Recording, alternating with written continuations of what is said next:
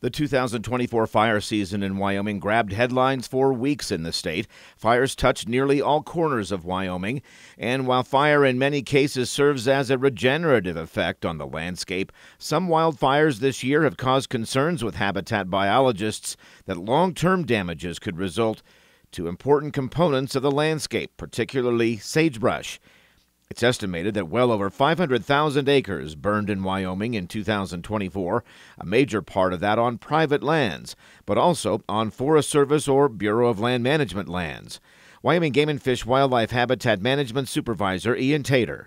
One thing that we're really concerned about is the loss of sagebrush. Sagebrush is really important for a lot of critters in Wyoming, such as sage grouse, pronghorn, mule deer. Many of the fires burning in eastern Wyoming have taken out some of that sagebrush component, and so we want to make sure that we're doing everything we can to try and return sagebrush to the landscape.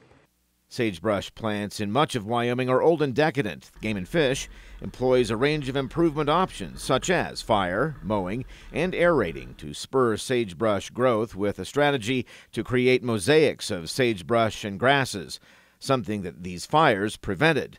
A big concern is the emergence of invasive grasses like cheatgrass, replacing sagebrush and native grasses. Sagebrush takes quite a while to get established. It really struggles to get established under certain conditions. We need the right moisture regime to come through at the right time.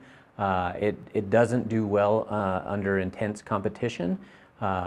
With invasive annual grasses like cheatgrass, we've invested a lot of time, energy, and resources into treating things like cheatgrass throughout the state, and so this will be another opportunity to strategically try and improve those conditions and remove cheatgrass by aerially spraying where appropriate.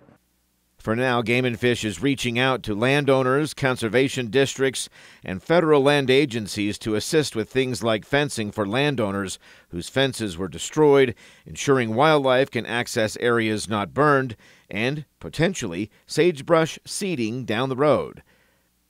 This is Ray Hageman with the Wyoming Game and Fish Department.